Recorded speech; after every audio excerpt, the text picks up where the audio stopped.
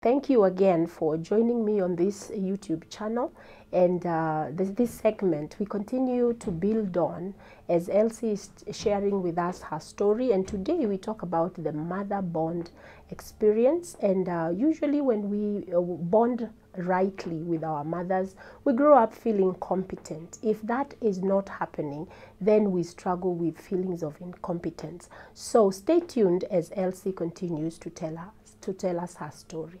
Thank you. As psychologists, we say that a mother is the first object for a child to bond with.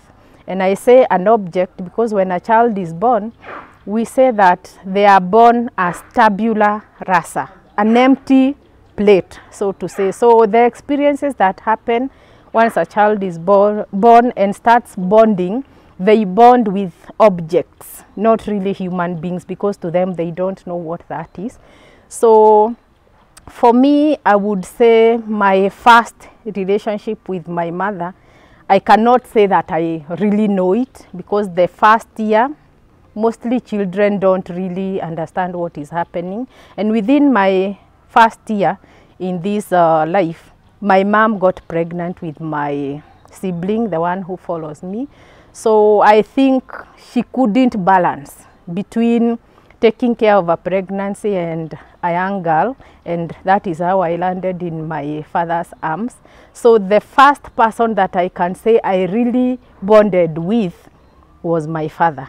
And having now missed that bonding part with my mother really brought so many unconscious conflicts, because I think I learned at a very early age to fight my own battles, so to say, because I felt like I needed my space. And you know, now that emptiness of that motherly bond, it is unconscious. So I could really fight looking for that bonding, which I didn't get at the time that psychologically it is said to be healthy.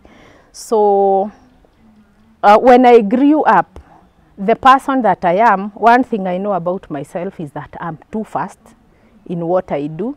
And I am one person who practices what I think. So I think as I do. So you can imagine, as a child, as you do your thing, you are doing things contrary to the plans of my mother. So she could pack things.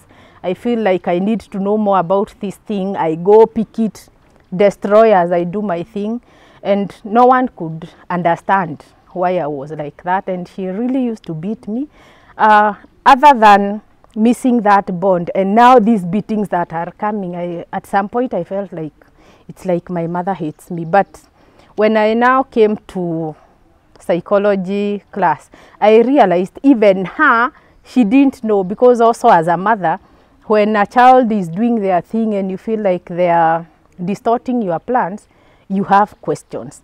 But I have come to realize that as I did what I was doing, I was living the me that I am, which has been built on so many things that have happened.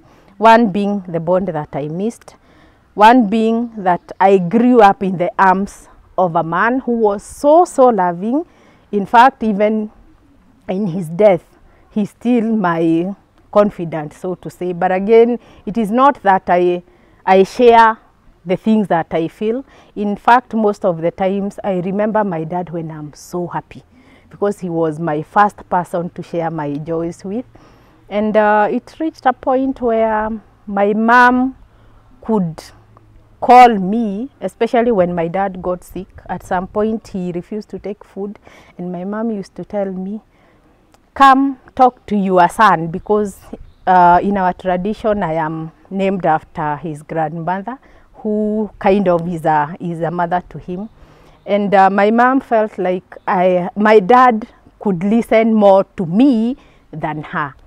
But I think she also got to a point of now flowing with the story, because almost everyone in the home felt and believes even today that I was closer to my dad than my mom.